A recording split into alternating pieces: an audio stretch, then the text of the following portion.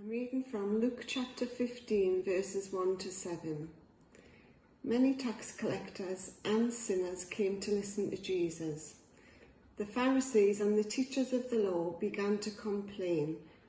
"Look, this man welcomes sinners and even eats with them." Then Jesus told them this story. Suppose one of you has 100 sheep, but he loses one of them. Then he will leave the other 99 sheep alone and go out and look for the lost sheep. The man will keep on searching for the lost sheep until he finds it. And when he finds it, the man is very happy. He puts it on his shoulders and goes home. He calls to his friends and neighbours and says, "Be happy with me because I found my lost sheep."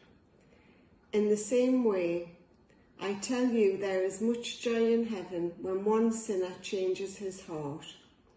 There is more joy for that one sinner than there is for 99 good people who don't need to change.